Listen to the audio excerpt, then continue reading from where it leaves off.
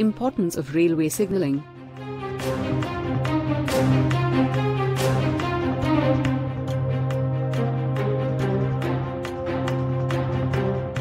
Railway signalling is a system or device through which train movement is safely and efficiently regulated.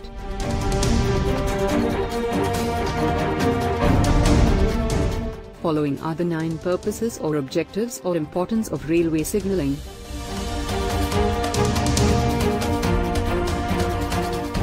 One. To prevent a moving train from getting into contact with another train or obstruction, and thus to provide safety to the passengers, the staff and the rolling stock. 2.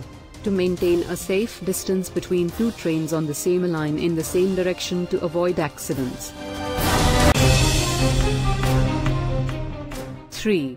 To provide protection against trains collision and derailment at converging junctions and to give a directional indication at diverging junctions. 4. To provide facilities for safely and efficiently carrying out shunting operations in marshalling yards.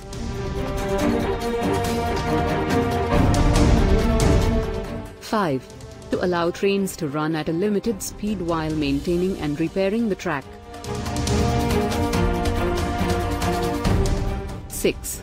To facilitate the flow of traffic and to increase the carrying capacity of the track. 7.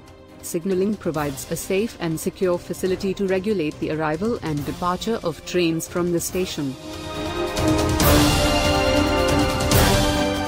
8. To provide facilities for the efficient movement of trains and maximum utility of the rail track. 9.